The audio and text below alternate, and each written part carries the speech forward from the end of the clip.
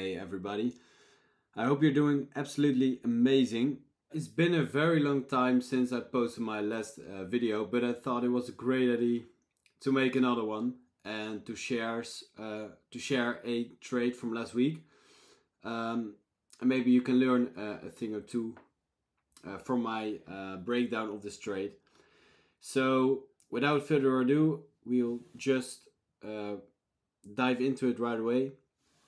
It was a trade on Euro USD and we had a big re-accumulation.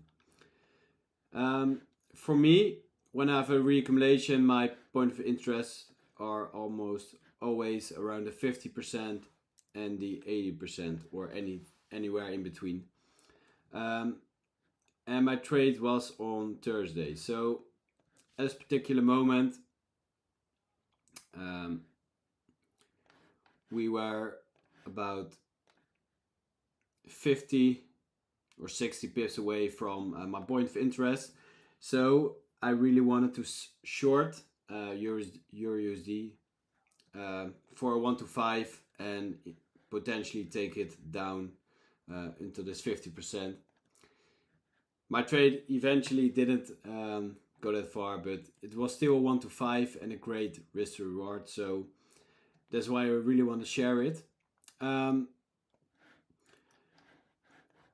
also really like to trade the lower time frames because I have my plan. I know what to look for and I know what to do.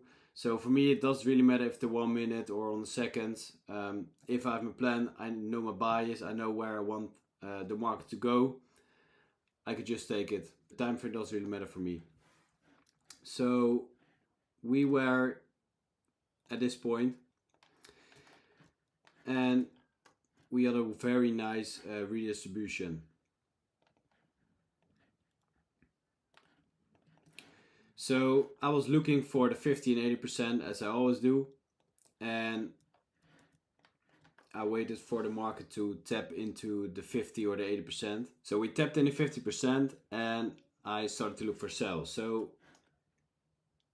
I started to look on a very low time frame, the 1 second. And we had this break to the downside.